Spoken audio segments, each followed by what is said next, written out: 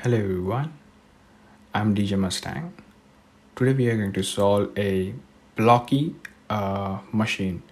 It's a Linux box and the difficulty is easy and IP address is 10.10.10.37. So let's start. We'll start with nmap with a simple commands sudo nmap t5. Let me start this. Okay, so it started. Let me explain each switch.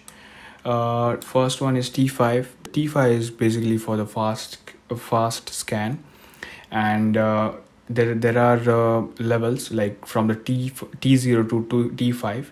So T0 is the slowest one, T5 is the fastest one. So I have selected the fastest one. SS is for sync scan, SV is the service version, A is for aggressive scan, O is for OS version detection, and the host IP address. I can see the 3 ports are open, the 4th one is closed. So first we'll go with this, but I cannot see the anonymous login is enabled. So I think there is a user ID and password the set. But we'll quickly check whether it is working or not. So to access this port, we have to type FTP 10.10.10 and the victim IP address, victim machine IP address, that is 10.10.10.37.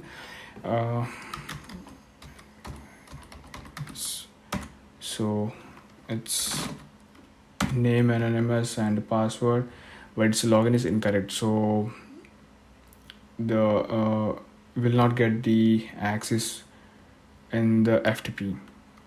So we'll quit over here. We'll go to the second port. The second port is 22. Since we don't have user ID, or sorry, not user ID, password, or user ID and the password, since we don't have a credential or the private key, so we cannot log in into this port. Third one is the 80. This is the web application running on this machine. So we'll quickly check what kind of web application is running on this machine. So for that, it's 10.10.10.37. It will open the index page, and I can see one image and the Blocky craft. It's Blocky craft is under construction. I can see one post. It is from July 2017. I can see welcome to Blocky craft, the recent post. Okay, so this is the recent post, and I can see that it is posted by Notch. And what else is only one post, I guess. I don't think so. Is there anything? Okay, I can see one login screen.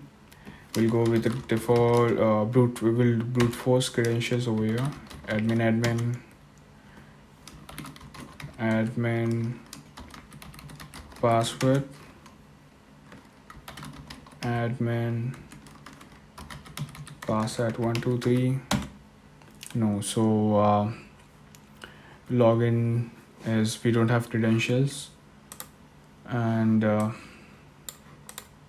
it's not brute forcing. So we'll find another way. So we can enumerate the directories on the web on this web application. So to enumerate the directories on the web application, we'll use directory buster tool. So to start directory buster, you just have to type dir buster and press enter. It will open one window. So over here you have to type URL of the victim machine, 10.10.10.37. Great. Then you have to choose the word list. I prefer user share word list. Where is that? Word list, and the medium inside the directory buster. There is a one medium word list is there, so I prefer this one because it covers all the checks. So it will start enumerating the directories, and it will take some time. So I have an output, saved output for the same command. So we'll check this. Okay, so this is the list view. If you can see over here, the scan information is there, and then list view is there, and the tree view is there. So if you go with the list view, it is very confusing because there are too many directories enumerated. So we'll go with the easy view, that is the tree view. We'll start enumerating WP content. We'll check first what is this.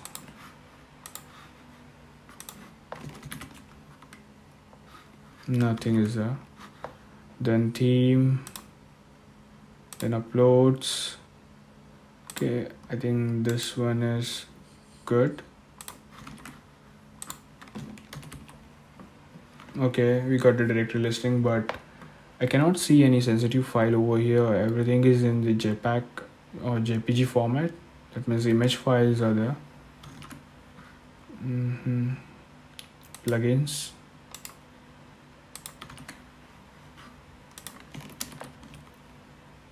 No.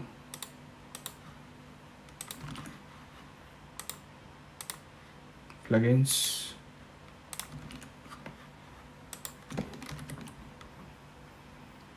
Oh, I can see two files inside this plugins directory. We'll quickly download these files. We'll check what files are this. So first one is Blocky core. This one is looking interesting because the same kind of Blocky name is on the index page. If you can see over here, Blocky craft. We'll see what is this. So we'll extract this file, jar file, meta information. Nothing is there. Then com blocky.class. Okay, it's not readable in the terminal. Okay, so we'll go ahead and read this file in we'll go ahead and read this file in strings. So strings blocky.core class.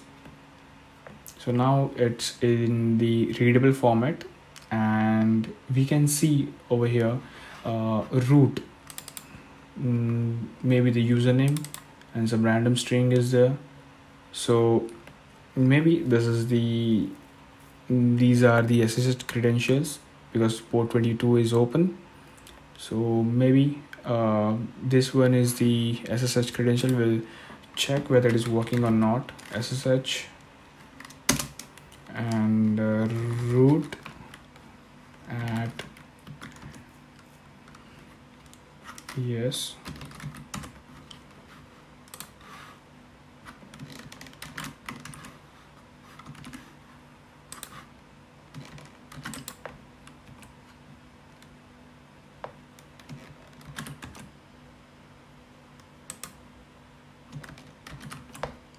No, that means root is not the username. So we have to find what's wrong with this credential. You can see localhost, root, then some string, random string, line number table, this lcom, my first plugin, Blocky core. on server start, server stop, to do get username. Okay, I can see something. On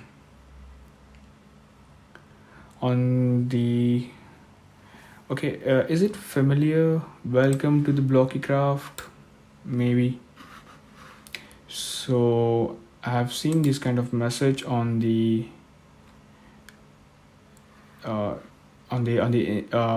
index page. So this is the message, same kind of message, and I can see same kind of message over here. Okay, and this post is post is posted by the notch. So we'll see, we'll check whether it is a valid username or not. So for that, we'll again go ahead and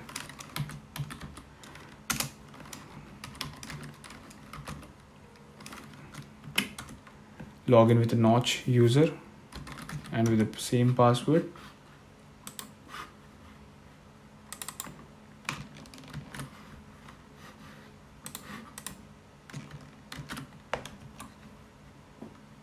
Oh, so we got the SSH login. Oh, we'll quickly check who am I. It's a notch ID. It's a 1000. That means it's a user ID. And we'll quickly grab the user.txt.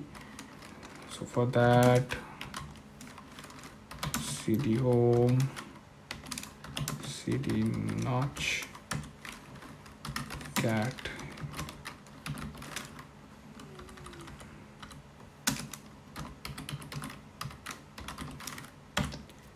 Okay, so we got the user flag. Now we have to escalate our privileges to root so that we'll get the root flag. So we'll do the quick win. For the quick win, I always use sudo -l. So if we type sudo -l, so it will tell you what kind of permissions are granted to the notch. So I can see all the permissions are granted to the notch user. So we'll quickly escalate the privileges with the sudo I, and we are root. So we'll quickly get the root flag.